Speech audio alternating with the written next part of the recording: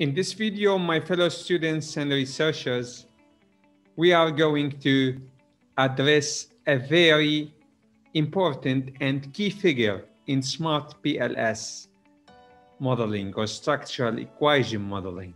It is R squared in video number 14.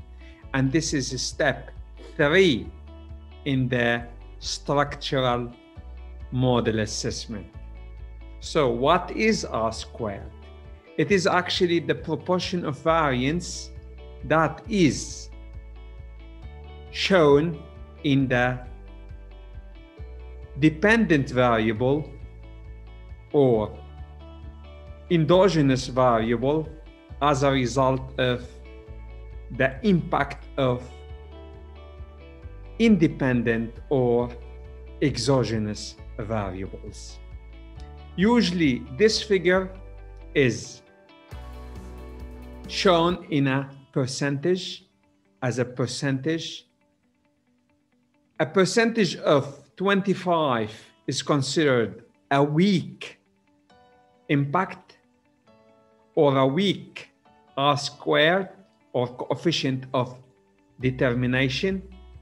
However, R squared of 0.50 or 50% is considered moderate, and R squared that is 75% is considered substantial or high impact or relationship. Therefore, R squared would differ from one industry to another, from one field of study to another, and sometimes as well, and most often, it increases and decreases with the number of independent variables that are influencing our dependent variable in the structural model that we have. We have another figure, which is called, you're gonna see that in smart PLS.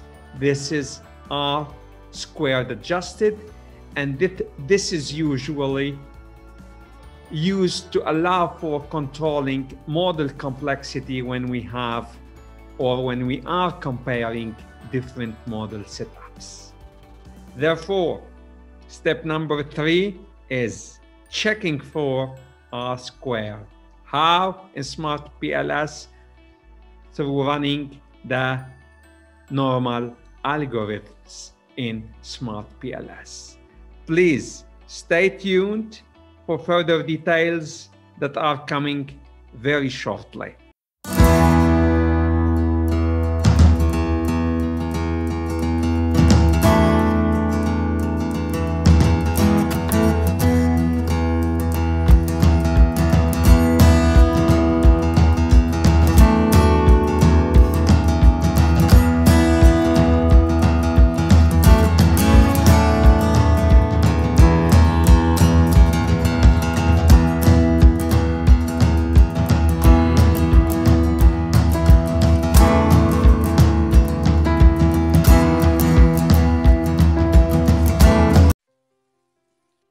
All right, my fellow students, let's just have a demonstration of R squared in our smart PLS software or application. Okay, first I prepared some notes. Actually, I want to give you some explanation about R squared before we move on. Okay, so R squared, as I mentioned, it is a substantial or a statistical measure that would explain the proportion of variance for a dependent variable that's explained by independent variables. If we go to smart PLS right here, we have our dependent variable is the actual system use, okay?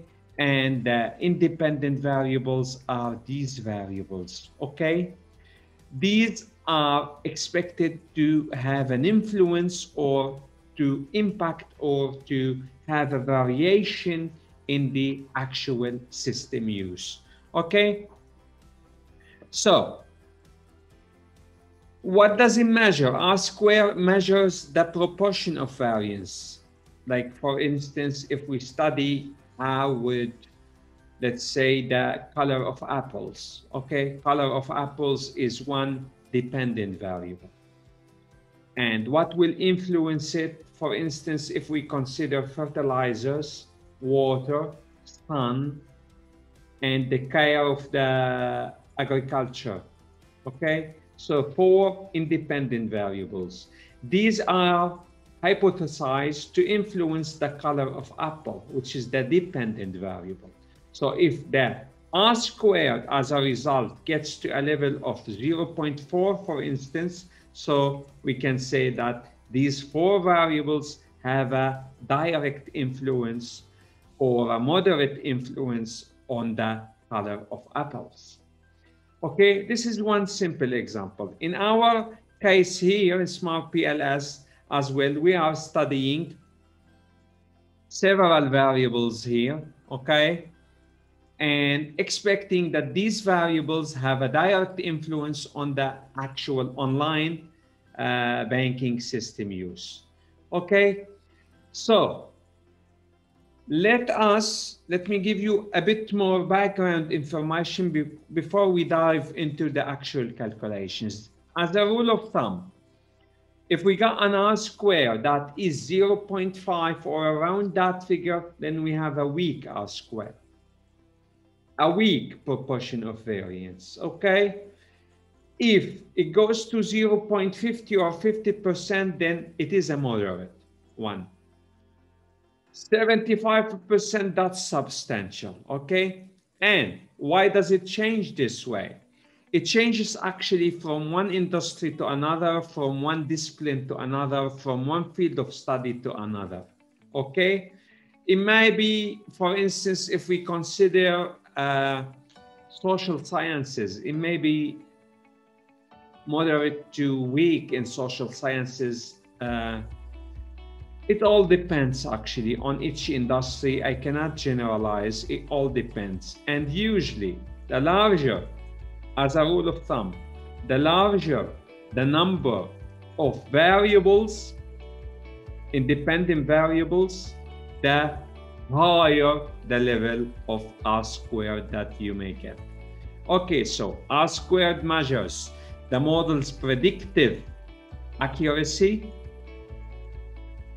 and it goes between 0 to 1, 0% to full 1, all right? And it depends on the field of study, and it allows, like we have now, we'll come to R squared and R squared adjusted. You'll see those in the, let's see that, okay? We have a model here, all right? Okay, okay, we have this model here. Okay, let's go and run the PLS algorithms. Okay, that's how we go and calculate to get R squared. Okay, that's the R squared tab right here. Okay, right here, this is the R squared tab. Okay, we simply click on this one and we can see our R squared. Okay, it is 0.226, which is 22.6%. In this case, it is weak actually. For the sake of this model, it is weak. However, if we increase the number of our independent variables or endogenous variables, it may increase a bit. Let's say we added the variable which is trust here, okay? All right, let me control, okay, shift, okay, just a sec, okay, then shift, all right, and then take it to here, and then let me connect this with this one, all right, directly with actual system use. All right, let me see now, rerun the algorithm.